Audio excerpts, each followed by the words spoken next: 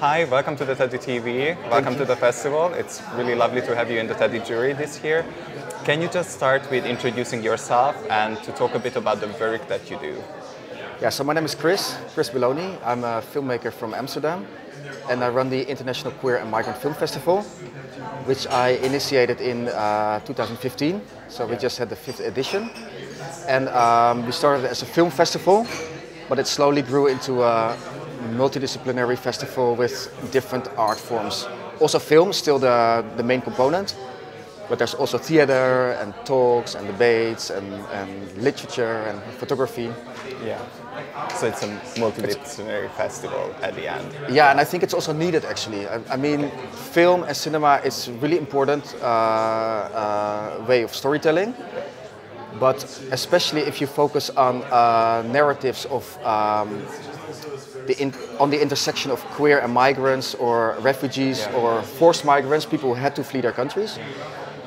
Film is not always the right medium to capture those stories. So we also focus on podcasts, for instance. So we launched a program for queer and migrant activists or artists to share their stories through podcast or through photography, for instance. Yeah, right.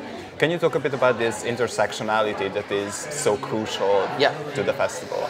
So as I said before, we started in 2015. That was the year that a lot of people had to flee their home countries from Syria or from other regions in Europe or in the Middle East.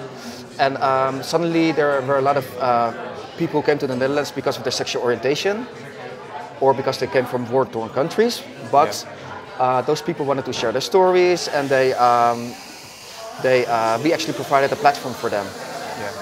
So the festival was mainly started because we wanted to give those people a voice, these marginalized voices, people. And so this is how it started. Yeah. Well, with queer film festivals, they often link with queer activism as well, queer filmmaking as well. You are yourself a filmmaker too.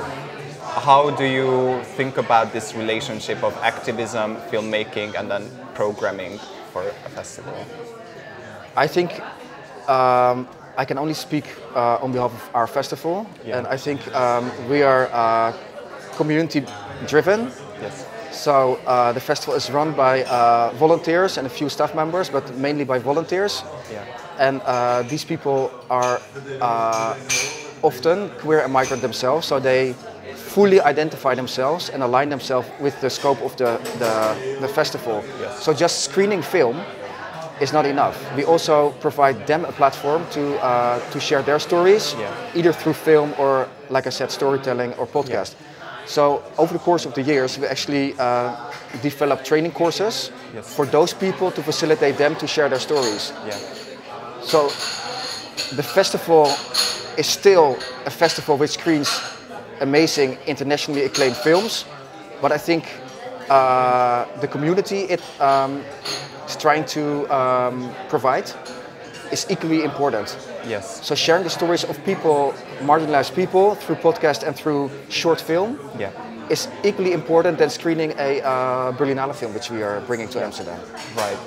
So what do you think, how will your background influence your decision making within the Teddy jury this year?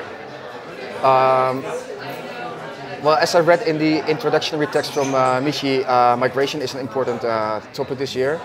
And I think migration should be an important topic every year. And it's probably going to be more and more important in the future as well, because there's so many people adrift, either through climate change or through all the atrocities happening everywhere in the world.